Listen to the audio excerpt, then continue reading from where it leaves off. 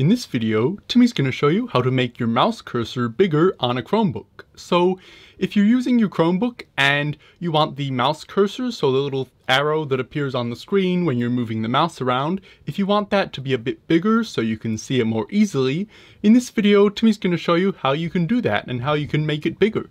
So when you're on your Chromebook, the first thing you'll need to do is come down and click in the bottom right hand corner here on the time. And then just come up and click on this settings icon here. So click on the settings icon and now settings will be open. And now you'll need to scroll down all the way down to the bottom of the settings. So just scroll all the way down like that. And you'll need to click on advanced. So click on advanced right here. And now you'll just need to scroll down slightly further until you find accessibility here. And now click on manage accessibility features. And now you'll be in all of the accessibility features of your Chromebook.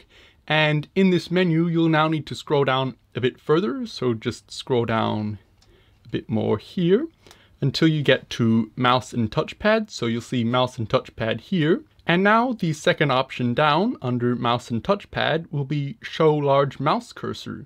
So if you click on the switch here to enable it, you'll see your mouse cursor is instantly gigantic. So if you were having trouble seeing it before, there's no way you'll have trouble seeing it now. It's really big, and that can be really good if you want to make it extremely big. But if this is a bit too big for you and you don't want it to be quite this big, you can click and drag this slider to make it a better size for you. So if you click on it and drag it back this way, it will become smaller. And you'll see it's actually getting smaller in real time. So you can drag it, if you wanted to drag it about halfway. Now it's about halfway smaller, so maybe this size is good for you, or you could drag it back even further. So you can just move this around until you find the size that works well for you. So Timmy might make it about halfway.